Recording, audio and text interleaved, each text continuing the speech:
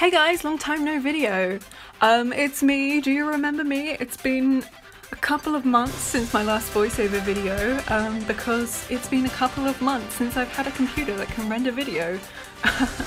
My laptop died, so I could just about use After Effects, but it would not render for the life of me. So these past couple of weeks I've just focused on what I could do while I was trying to get my new computer sorted, which took forever.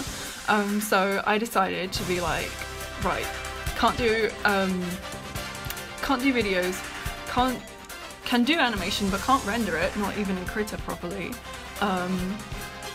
So I decided to kind of, at first I was just supposed to be fixing up some of the art from this older project of mine, Heartstrings, but then in the end I looked at the story and I didn't really like how it went anymore, and I decided to change the ending, so I re-storyboarded it, and the original 12-page comic ended up at 41 pages, and I really like it better like that, because before in uni I was trying to squish as much in, and also the comic project was for a wordless narratives project, so that was depressing because I hate doing wordless narratives. Like, they're great in their place, but like sometimes you just need, like, a couple of words can communicate so much, and it's like impossible to tell the same story with pictures, especially the story I was telling was very like fairy tale themed and there was lots of magic, so you couldn't really understand what exactly was going on just from the pictures. And I didn't really like that, so on my rewrite I freed myself and added words, and I'm really happy with how the story came out. Part of the reason why it's 41 pages now is because I've spent a lot more time on the actual journey of the story, as well as like the plot. There's more time for like sitting and looking at the scenery, really a bit like kind of like Samurai Jack, that sort of pacing, so the action has like stillness to counter it, I guess. And I got to practice drawing landscapes, which I'm really enjoying lately. I think my figures have gotten quite stiff because I've just been doing for animation, so I haven't been worrying about each individual drawing. But when you take it to a comic, where each individual drawing is going to be seen for a lot longer than an eighth of a second, it really notices, I think. And it's been really fun to like create all the worlds and stuff. Yeah, please go read my comic, if just to look at all the frigging buildings I've drawn and all the hands I've drawn. So yeah, I thought I'd record this video to show you guys my process. It's been going along while I've been rambling about where I've been. So yeah, what I did was I did the story for the comic in my trusty sketchbook, but then I went and did thumbnails in Clip Studio Paint. I made like a template for my pages and just thumbnailed it out, except instead of at thumbnail size I was working on the full size canvas, except the drawings were just scribbles, so I knew what was going on, and I did that the whole way through the comic, so that like I had all the files set up, and because I didn't copy and paste, I like made a template file and opened it every time and saved it under a new name once I finished drawing it. Because I'd done that, I knew that all the gutters around the edges of the pages would be consistent, and that because like some people might not notice, but like for the people that do notice, they get very upset. And consistency, like especially when it's like you can just do it like that, it's really good to be consistent where you possibly can. So yeah, I did 40 files of that, and then when I went through the pages, you'll have seen at the beginning when I went through and started to actually properly draw the pages, I opened 2 files at once and put them as like a double spread on my monitor because it's quite wide. I can do that, and it just helps to like keep in mind the panel designs when you're like planning out what the panels will look like and stuff. If you're making it for print, obviously if you're making it just for web, then you don't need to worry. But because this is intended for print in the end, don't worry, I'll let you guys know when you can buy it or pre-order the book, because it's gonna be a lot of money to get 100 books printed. So please be on the lookout if you're at all interested in buying them. Spawned by me. So yeah, then when I went into each page, what I do first is do the speech bubbles. Clip Studio Paint is quite handy for speech bubbles because it's for manga. It's especially useful for that. And yeah, oops. I've got the video open in front of me and I just accidentally trimmed the work area somehow of my video because I am good at things. Good at things. Yeah, Clip Studio has lots of good things, especially for speech bubbles, and there's like speech bubble vector tools which are quite handy. So yeah, I don't know about like Photoshop or Sai. I'm sure they probably have similar things by now. They didn't used to. So yeah, I go through and do all the speech bubbles first because if you're doing them quite large like I am, they actually take up quite a lot of the space, and the white of them and the writing really attracts the viewer's eye.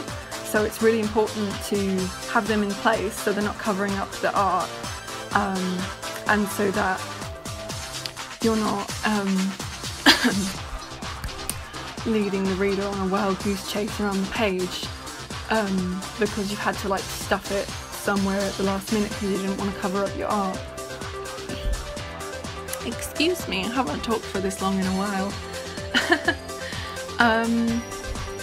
Yeah, so then I go through and I do the sketches from the scribbles, going through correcting the anatomy from everything, trying to make sure it's all like appealing and drawn nicely. What I did with this page, which was quite different than usual, was one of the panels with the boy and the tiger having a little cuddle. I really liked the sketch, so I decided to make it into a little sticker to chuck in my Redbubble store and maybe use for like promotional materials and stuff. So what I did was I cut and pasted that onto a new canvas, coloured it in so that I could have the bits of the illustration that extended out from behind the panel gutter. As you can see, it's like he's cut off by the gutter. So yeah, I just put that into a different canvas so I could draw the whole thing. And then I did that panel first. I coloured it in with my usual ink pen, size 10 vector layer, then did the colouring for that, and then just copied and pasted all the layers in into the document that I was using originally. So, and then I could just trim it off rather than have to draw on extra bits. So yeah, and then I went on to ink up the rest of the panels, which is taking me really long time at the moment. I need to find my happy lines. I'm really struggling with lines at the moment. Because I tried doing it lineless, it didn't look very nice. Tried using like a chalk outline, didn't look very nice. Those are my two go-to techniques for usually. So I'm like, right, let's go back to good old ink pen tool, see how it goes. I think it's okay. It's not like the nicest lines I've ever done, and I think it could look a lot better, but I think also that's to do with how stiff my figures are looking lately, like I said earlier. So yeah, and then Clip Studio Paint, the flood fill tool is quite good, but it's not perfect, so I usually go through, flood fill everything, then go back and fix all the little gaps that it's missed.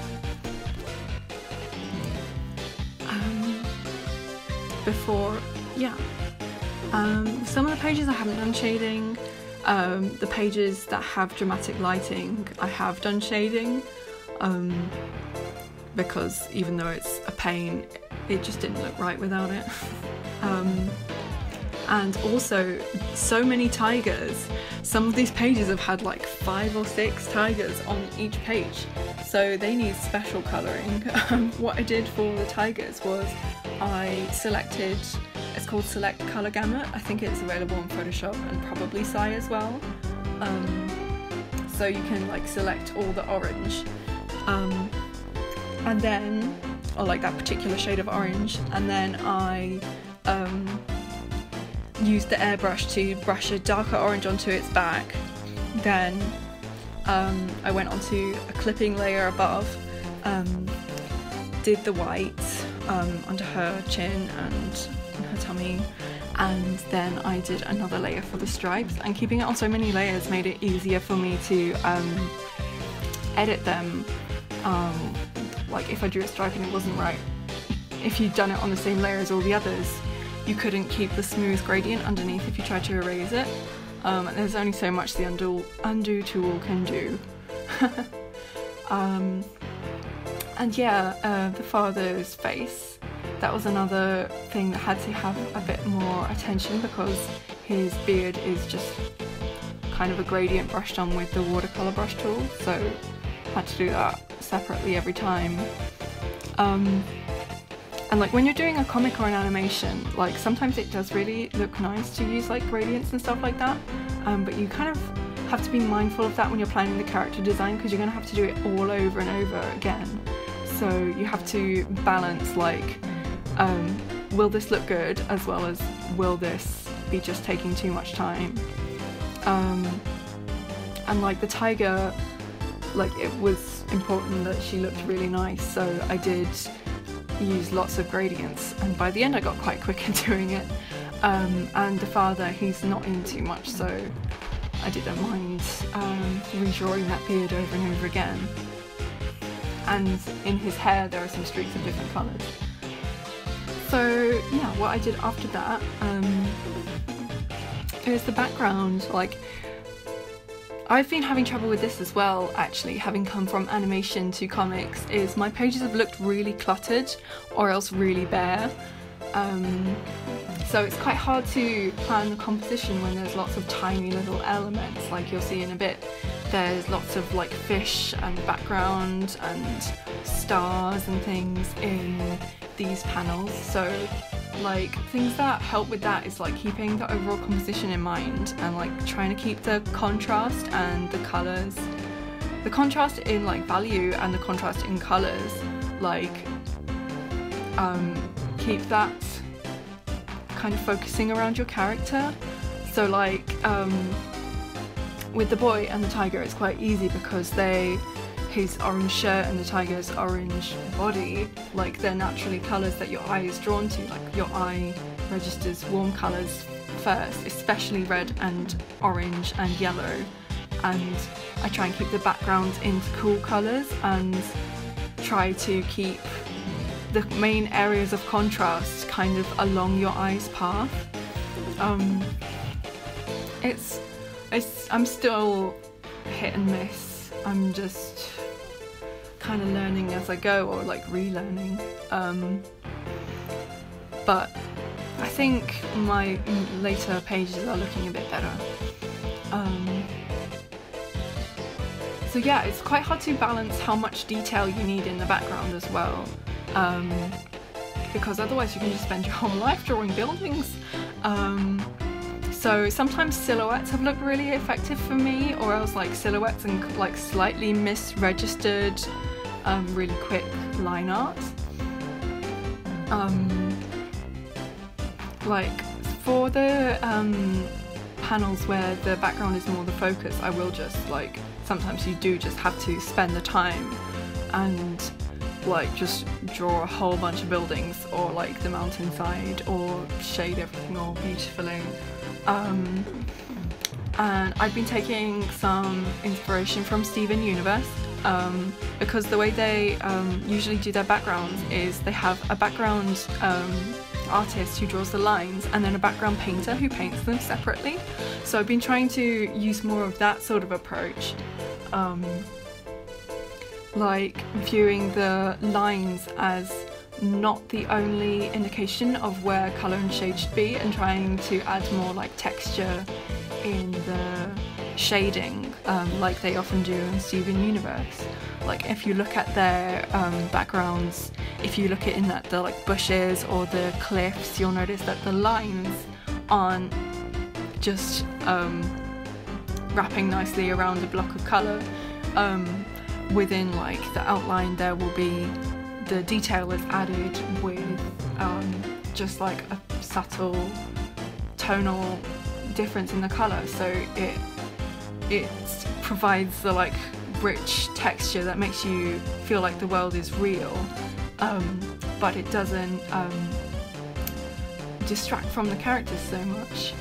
And because animation backgrounds, the character will be moving, it's not entirely the same making an animation background to making a comic background, but there's lots of like overlap. So yeah, I think maybe some of these backgrounds have been distracting from the viewer, but you know, it's just you live and learn. This video is coming to an end now. Hope you enjoyed, and I look forward to seeing you again soon with more stuff. Okay, bye bye, have a good day.